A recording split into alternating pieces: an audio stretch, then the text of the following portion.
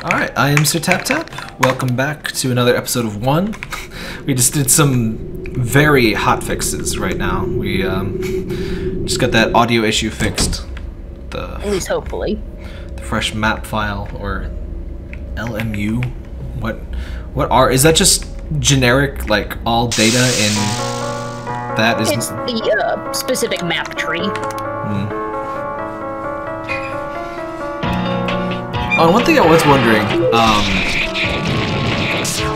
I don't usually ever give explicit version numbers to my stuff at work because it's all, you know, I don't do public releases and stuff where that would matter. How do you decide what's version 4.5, what's version 5.0, what methodology do you have with that? Before it was based on what zones were done. With 4.5, it was basically just because it was mainly a combat fix with some extra areas thrown in, but it still never progressed beyond what was available in 4.0. That makes sense. Okay. And with 4.8, it does go a little bit further, but not too much, but it also has a lot overhauled from 4.5. That's right, Parker. Yes? He loves being part of my videos. I don't think it played that sound, did it? I didn't hear it, so hopefully it's fixed. It must be.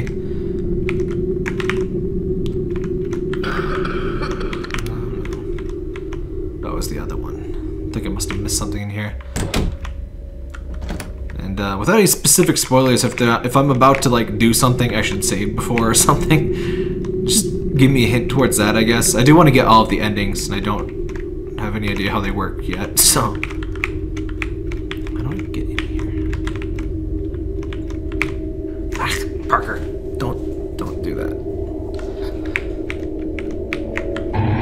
I've got one of those Aeron chairs, which, like, you know, it's just like a mesh on your back, and Parker loves to put his claws right through that, and then that goes right into me.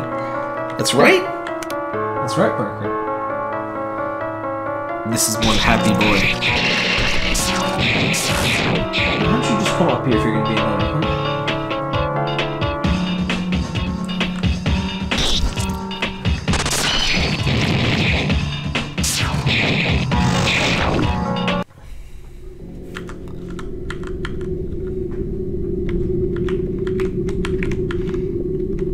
One thing I always wondered was, is there any actual logic to like the elemental associations of enemies in the original OFF, or were there any added when you made this, like enemies that are like this are plastic or anything like that, or is it just random?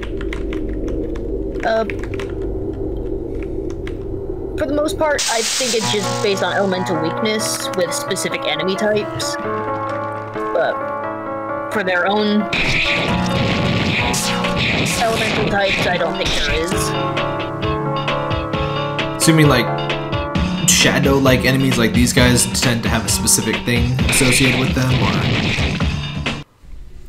No, I don't believe they do. From all I know is most of the combat fix was done by Felix. Ooh, that's a nice face.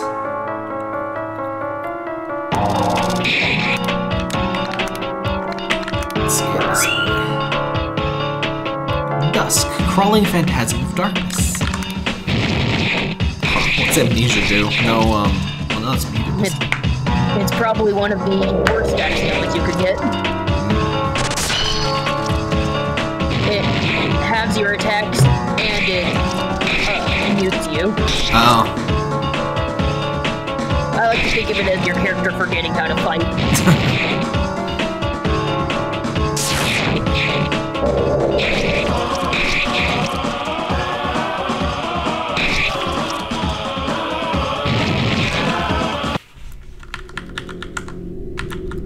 Yeah, the sound issue's definitely gone. It was a very fast fix. What am I missing? Huh?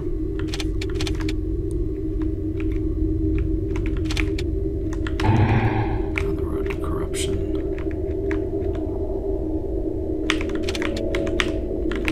There's gotta be something in this room. There we go.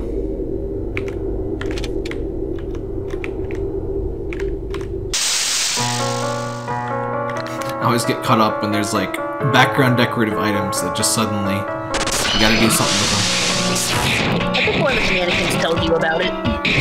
Oh, might not talk to it. Whoa. I think you self-nuked. Oops. Yeah, and if you mess up, you gotta go back.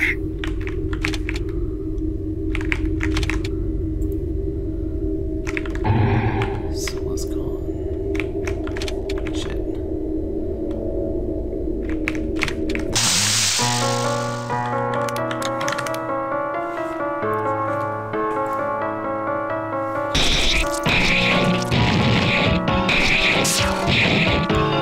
How much in terms of dev time would you say the general breakdown between story and writing stuff versus scripting versus doing all the graphics and stuff? Well, before I started the game, I had a general idea of the story already. It has changed some since starting, but definitely more of it goes towards coding and making the assets.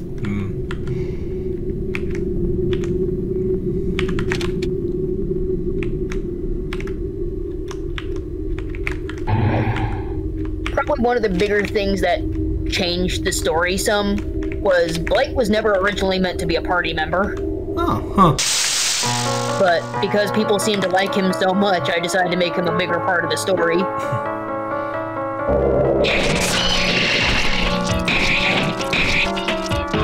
How far had you gotten when you decided to change that? Luckily, it was just the first demo, so there wasn't really all much to it.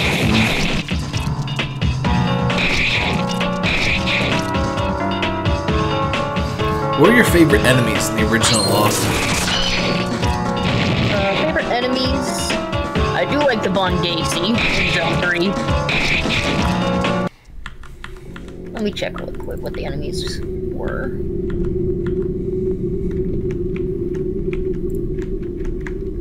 I'm a big fan of pretty much all of the burns. Aw, no. Oh yeah, I do like the pastel burnt, the one with the like dinosaur head. Yeah, the one with the dinosaur head and the little guy just peeks out. The little guy inside. Yeah. Yeah, I do love that one. And the whale, of course, is classic. Oh yeah, you can never forget the whale. How does it fit in the mall and why is it flying? I'm just a big sucker for enemies that just take up even more than the whole screen. And you just get a piece of them. Yeah. They're bigger than what you see. And that's just something I like in, I always like the SNES RPG kind of thing, where your characters are kind of smaller and over to the side, because like, you know what you look like. So all of the space is dedicated to giving you a look at what the enemy looks like.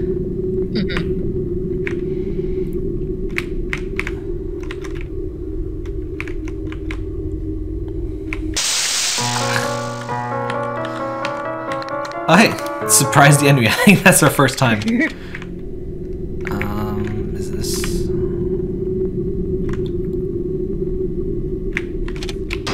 There we go. And then an encounter right after. That's usually how it goes. Does this area have an increased encounter rate? It kind of feels like it, but... I feel like I lowered it later on. I did notice one time I got an encounter like 3 steps from another thing. How does... as a kid, I was always fascinated by how games did the random encounter thing, because like, turns out some games where there would be like a minimum number of steps you need to take, and so is it just... Like it's a random jumble between that number of steps. So there's like a minimum and a maximum? Yeah. It's like, I think that's how it is in RPG Maker. Let me see what the encounter rate is for this specific room. Apparently it's supposed to be an enemy encounter every supposed 95 steps. I end up just like him. Cube? Yeah, that kind of stuff leads to fun things. Oh, that's just them. In some games, there'll be like speedrun tricks where you just like, you take 4 steps and stop. and then you can never get an encounter in certain games. Oh yeah. I always love Like weird. how some people cheat Pokemon with like the Safari Zone. Oh yeah, you can just spin Spinning around. place. Yeah. I think I figured that out as a kid, in fact. Or you could just fish constantly for Dratinis, which, if I recall, are pretty much one of the only things other than Kangaskhan that's like reasonable to And like. Chansey. Yeah.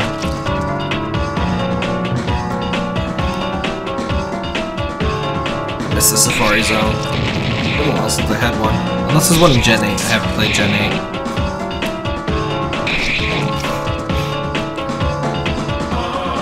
Oh, I guess. Well, because I played. I guess Judge has that like cat pumps thing. I like his attack animation.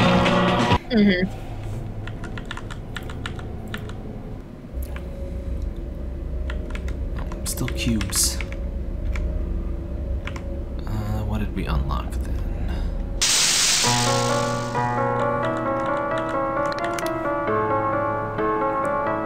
I guess I should probably go to the save cube.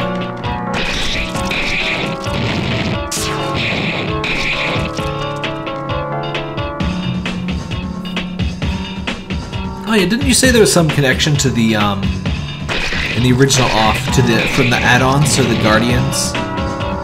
According to Mortis, yes. Where he said the add-ons represented the broken promises of the Guardians. I played it very early with what was at the time a fan translation. It kind of I think was eventually upgraded to being an official one. So there was a few things I missed in my original playthrough that probably more recent fandom people got, like the implication that the queen is the batter's wife was, I think, the big thing that translation totally missed, and I think some of the other.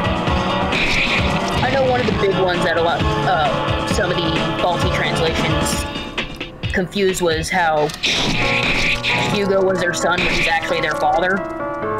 Oh, yeah, I remember something like.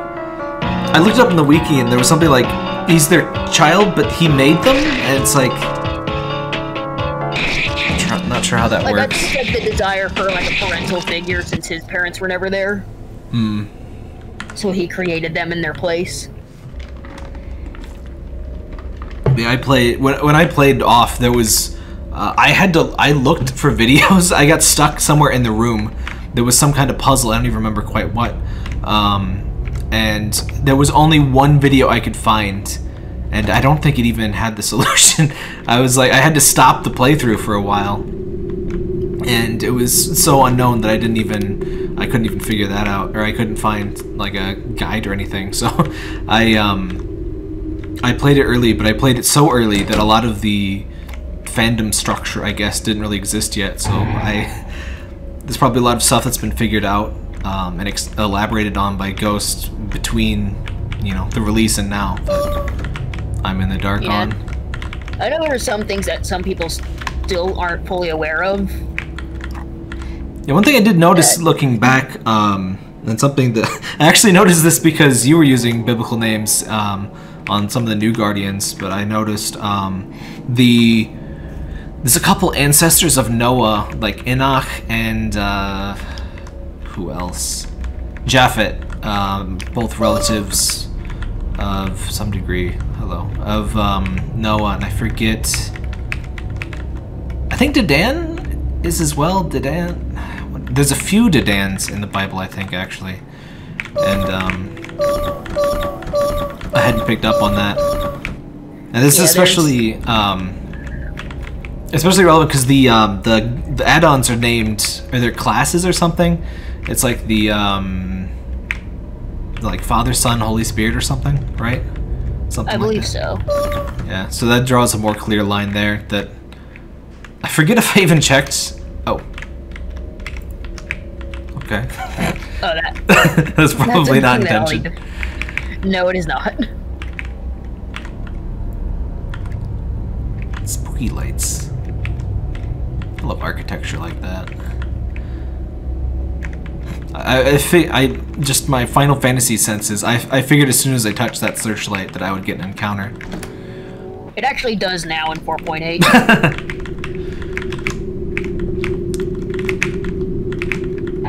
You cannot pass. Okay, Gandalf. Whoa. Are you? He's like one of those anatomy models almost. Bagooey. Mannequin. Phantasmagorial infested mannequin.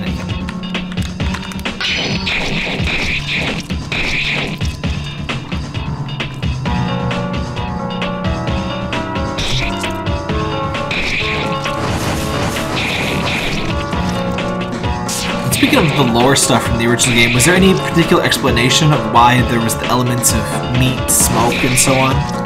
Or is it just there to be strange? I think it's just in there to be strange. With a game like that, it's kind of always hard to make that call.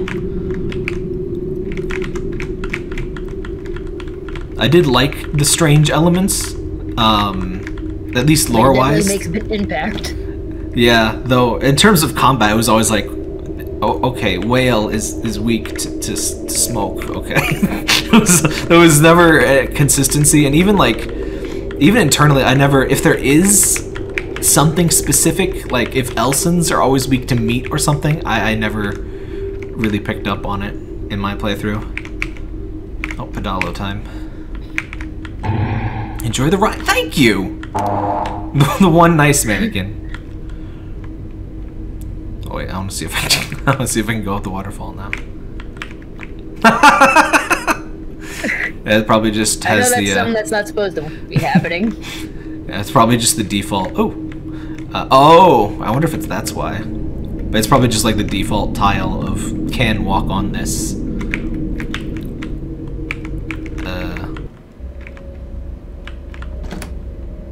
Not sure if I was supposed to do that. Oh yeah, this is a new place. Okay. The good old Final Fantasy go behind the books thing.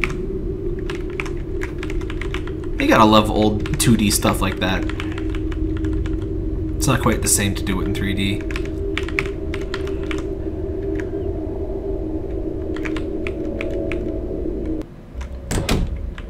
I'm a big sucker for just atmospheric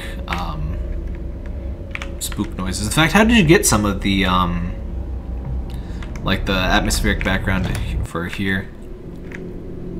Like the music? Yeah, just ominous hum and so forth. Well, a good majority of the tracks were actually made by Felix. Oh. He's more known for like the ambience soundtracks. Oh, there's the searchlight. Yeah, they're really good. I know he did like 95% of the tracks in his own game. Oh, I think that's just a test. Blight's speechless. Yeah, there's a lot of things in here I couldn't find to remove or change. 2 jokers have been found.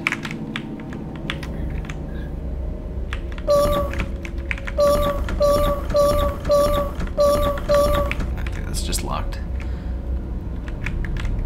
I'll let you know if there's something hidden behind a door like that. There's a big ladder. I think OSHA would have problems with that. Oh. Good at finding those little extra bits.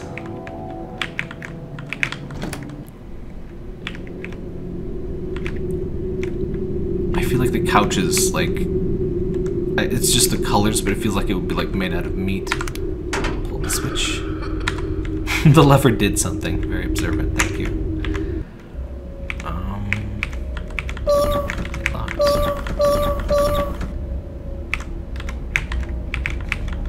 So is Doom mewing just kind of a combination of Zachary's 2 masks? Because he's kind of wearing the frog mask and he kind of mews. Like the cat mask, I guess. Like the idea is, I like to think of it like Zachary just kind of rubbed off on him with the whole meowing thing.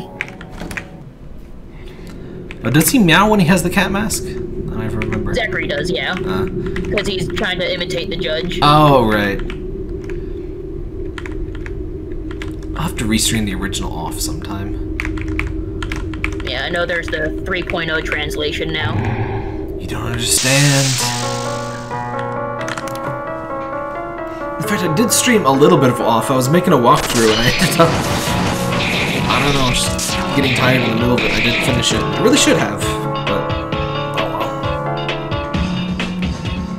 I think that was the first time I ever tried to like actually make a walkthrough, so that's probably why I ended up giving up. I've got a lot better at it now. Why? Something about the blood splat is just very comedic, even though it's obviously not supposed to be. It's, I guess it's just so sudden and so visceral. Something has changed.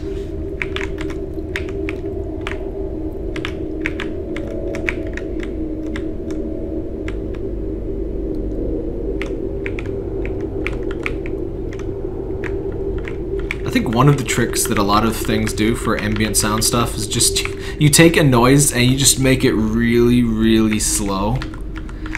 Like, that or sort of distort it. Yeah. Like, I think, like crab squid sounds in, Subnautica is like a creaking door, and you can, you can kind of totally hear it. One of the sounds they make, and one I think is dolphins. It sounds really good, but you can kind of tell that one of the sounds is a door. That's all that I can get to. Oh. Yeah, I know some of the sounds here are like edited from the original offs, but some are. Oh no, I've been here. I do try and make original sounds. Maybe I hadn't gone down the stairs.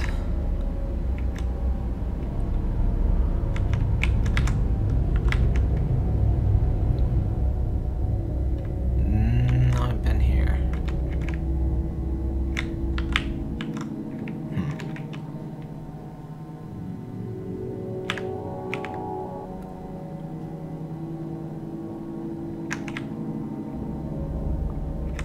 So I don't think I've been here then?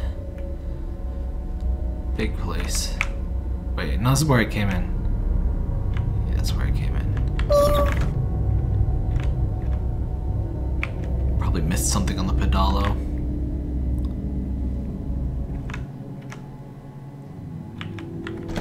Like, if you want me to tell you, I believe you're done with this area. Oh, really? Yeah. I was looking for a cube, honestly. So that's probably something changed in here.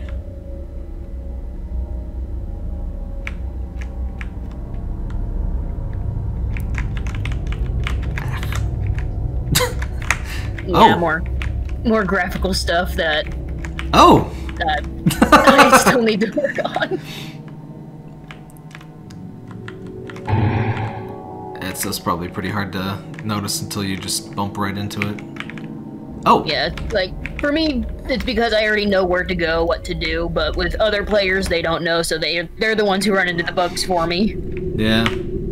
That's one reason, when testing stuff, it's always important to get, like, new, fresh testers for every major iteration, because people will be used to, like, issues in early versions, and they might not do stuff, or they may not see things in, like, you know, that people will originally see, and so you end up with problems. Yeah, I know I have one designated tester who knows how to somehow break everything. Alright, well, we will find out what is in the big door next time. Thanks for watching. I'm Sir Tap Tap. This is Tiny Ghosty. Be right back.